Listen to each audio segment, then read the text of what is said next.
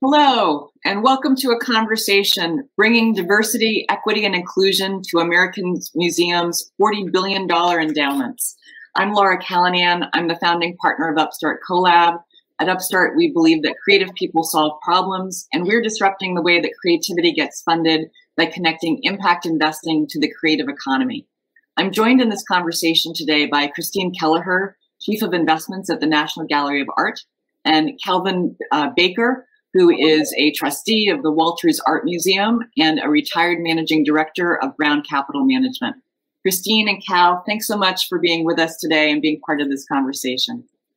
So just to set the stage a bit, the museums in the United States hold $40 billion in their combined endowments. But unlike foundations and universities, cultural institutions have been behind when it comes to values-aligned and mission-related investing. And so at UPSTART, we see this as a great opportunity, and we'd like to unlock the capital in the creative sector for values and impact. What we've seen is, particularly in the last year, since the summer of 2020 and the national reckoning with structural racism, is that cultural institutions are understanding that the endowment is one way that they can live their values of diversity, equity, inclusion, and access.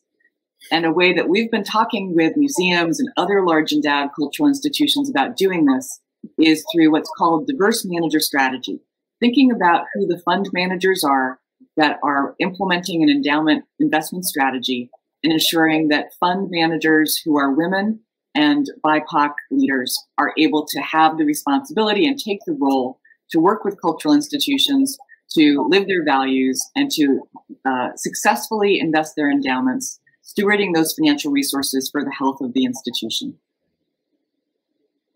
Why is diverse manager strategy so important, and why is it such a powerful way to express your values around diversity, equity, and inclusion? Well, unfortunately, a very, very small portion of assets under management in the United States today is invested by women and by BIPOC fund managers. Only 1.3% of money controlled by U.S. asset managers is currently in the accounts of diverse fund managers. And what that translates into is entrepreneurs and which entrepreneurs get funding for their endeavors. Only 2.4% of that venture capital funding is finding its way to diverse company founders. So you're going to hear from Cal and Christine what it can look like to intentionally include diverse managers in the lineup for investing in your endowment, and how having the best players on the field will result in the best financial performance results. So Christine, I'd love to just open the floor to you. Tell us a little bit about the National Gallery of Art, the size of your endowment, and what's happened in the last year or so as you and the leadership at the museum have been thinking about your values of diversity, equity, inclusion, and access, and what they mean as part of your endowment strategy. Sure. So first, thank you so much for the invitation to speak today. I'm so excited to be here with you, Laura, and you, Cal. To start, the National Gallery of Art was founded by Andrew Mellon in 1937. And he donated his collection, construction funds, and a small endowment. And he asked Congress to fund the annual operating costs in perpetuity so that the American people could enjoy the collections free of charge. So due to both investment returns and additional gifts, the size of that original endowment is now valued at $1.3 billion. The payout from the endowment supports both operations and art acquisitions, totaling about 14% of the gallery's total budget every year. Our journey on diversity, equity, access, and inclusion really started with the appointment of Kaywin Feldman as the gallery's director back in 2019. She launched a strategic planning process that not only resulted in a revised mission for the institution, but also identified priorities and values. And one of those values was diversity, equity, access, and inclusion. So last summer, we engaged in a more formal survey of the assets under management for the gallery's endowment portfolio. And we took a survey of the investment firms managing capital for us, inquiring about the gender and race of their investment professionals. We presented the results of this survey to the executive team at the National Gallery, to our investment subcommittee, and to the board of trustees, and very quickly realized that we had tremendous support for making a more formal commitment to improving diversity in the portfolio. And this all culminated in a formal statement that was approved by the board of trustees this past May. The elements of that statement are first and foremost, why we think this is important.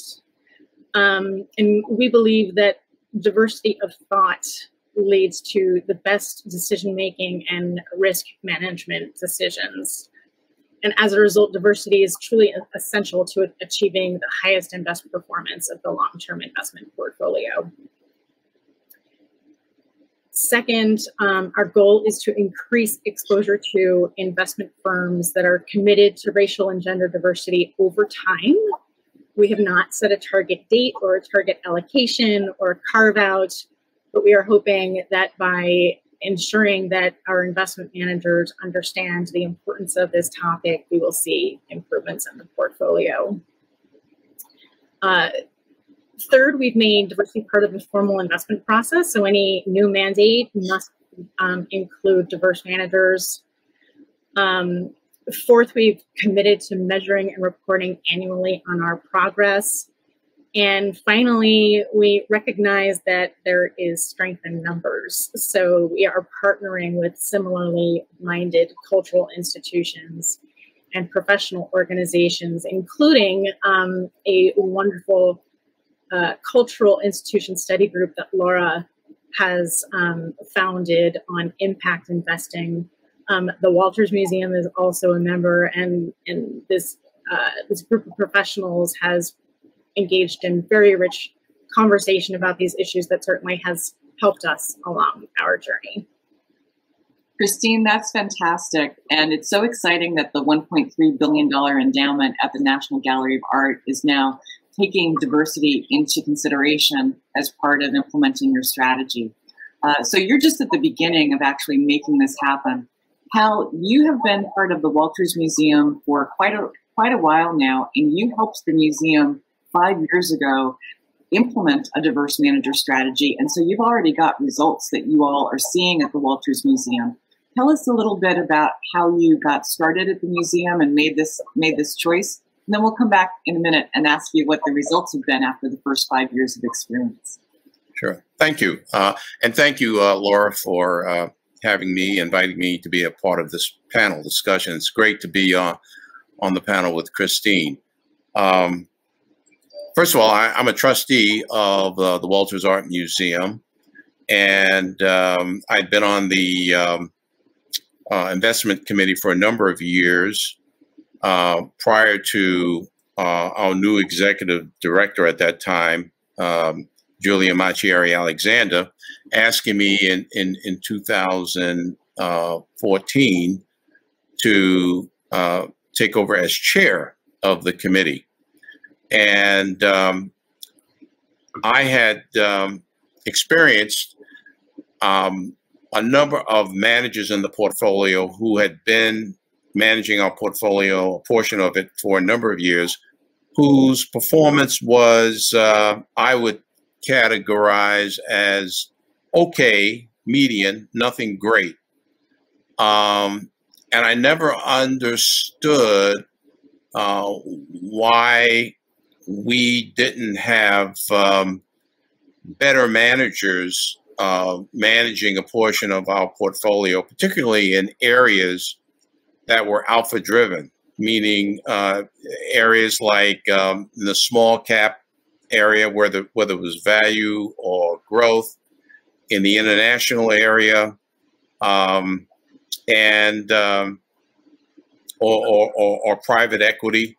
And I thought we could do better. So when I became chair, I engaged the investment committee to look at diverse-owned managers, minority and women-owned managers, and let's look at the portfolio without compromising it in any way. Let's look at those areas where we were underperforming, and let's find managers with diverse backgrounds who have shown that they can add value and outperform the benchmark on a consistent basis. And we developed a subset of the investment committee of 5 people to work on making that happen. And we launched the program in 2016, in the spring of 2016.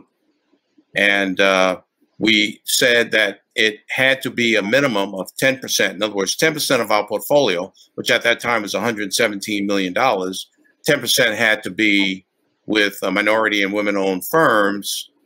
We weren't going to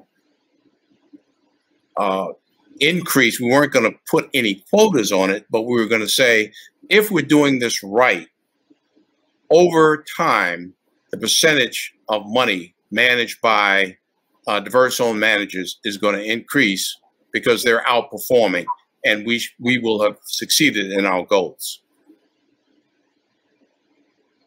And in fact, that's what we've done. We've been very successful over that 5-year period.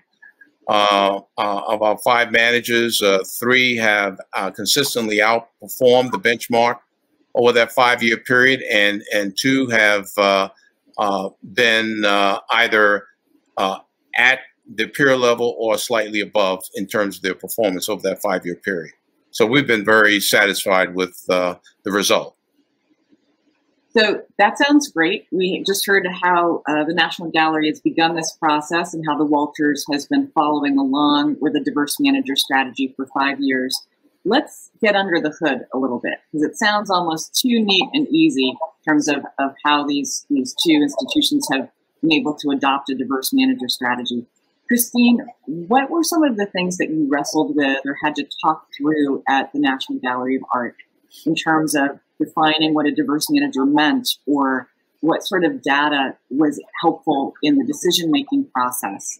And were there surprises along the way as you rolled out this new value statement to your existing fund managers, and what kind of questions did they have for you? So give us a little bit more color in terms of what it's been like to put this new commitment in place. Sure, I have to say, I am surprised that we were able to come to some consensus relatively quickly. I know for a lot of institutions, it takes many years to process and bring different opinions to bear. We were pleasantly surprised, I think, that what we started with was more impressive than we expected, certainly better than market. One of the challenges was, everybody needs to put things into a framework, and finding peer data that was relevant, where we could understand how our peers were defining a diverse manager, that continues to be a challenge. Everybody is looking at this in their own unique way. So it's hard to measure how you're doing compared to other institutions. And we, of course, did have a conversation about how to define a diverse firm. And the conclusion was that we define a diverse firm as one in which people of color or women are at least 33% of the ownership, leadership, investment team, or top earners. And we do also report on firms that have a majority in those 4 categories, but for right now, the 33% has been the threshold for us. I think another sort of side effect of going through this process is a number of our investment managers simply by us measuring and asking them for this data have since come forward and expressed difficulty in recruiting diverse candidates to their firms, which is kind of exactly the type of conversation that we want to be having. So I think that has been, it's a very optimistic step forward. And, you know, finally, I think the goal is not just to include firms that are diverse at the get-go in our portfolio, but really that all of the firms that we're investing with over time are able to diversify their investment teams. That makes a lot of sense. Hal, you know, you made it sound almost easy, right? That the Walters realized that they were underperforming in some areas. They opened up the aperture to assess some new managers. They hired those managers, and 5 years later, we've got some great performance to report on. But when you and I have talked before, it's really not always so straightforward. And it sounds like you've been in a number of conversations at the Walters and elsewhere in your career where there have been discussions that revealed unintentional bias among some of the decision makers and real discouragement by the advisors and the consultants who are guiding these trustees and executives around decisions about which managers to hire. Would you mind sharing some of your observations after such a long career on both sides of this issue, both as a fund manager and as a fiduciary? Sure. Well, first of all, let me tell you how we define diverse owned. We looked at firms that were 51% or better owned by minority and or women owned firms. And what we found was that oftentimes consultants really don't put their full effort or commitment into finding qualified firms such as we're talking about. They will give excuses like, well, we can't find any. They're not on our platform. Well, they're too small. They're too big. They've only been around 10 years. Well, they've been around 30 years. I mean, it just runs the gamut on why they can't find them. But they are there, and there are consulting firms that know where those firms are. And our attitude with our consultant was, this is what we want. We want to do it within a year. We're going to bring the resources to bear to help make you successful. Let's work together. And when you have that kind of cooperation, great things happen. And if there's one message I would give to the audience is, you are the client. If you're a consultant, can I give you what you want? You need to fire them, because there are other consultants out there who are very actively and successfully engaging in finding diverse owned managers who are doing a great job. And to those managers, to those consultants who don't get it or won't get it, you need to push them to the side, thank them for their time, and move on with the consultants who are out there doing the job that they're supposed to do. I think that's pretty clear, and it won't be the first time that an institution has needed to replace their advisors when they want to move in a direction that really reflects the values and mission of the institution in the endowment investment strategy. All right. So Christine and Cal, thank you so much for sharing what's possible whether you've got a $117 million endowment, the way the Walters did 5 years ago when they began this process, or a $1.3 billion endowment, as the National Gallery of Art has now, as they've recently implemented a commitment to hire diverse managers. Cultural institutions can do this, following the example that foundations and universities have set for a number of years. For anyone who'd like to learn more about this, please visit the UPSTART CoLab website at upstartco-lab.org and read the guide, What Cultural Institutions Need to Know About Investing for Values and Mission, a primer that we've put together to do, just like the title says, help museums and libraries and performing arts centers and art schools think about these issues for the first time through a context, through a lens that makes sense as an institution committed to art, design, culture, heritage, and creativity.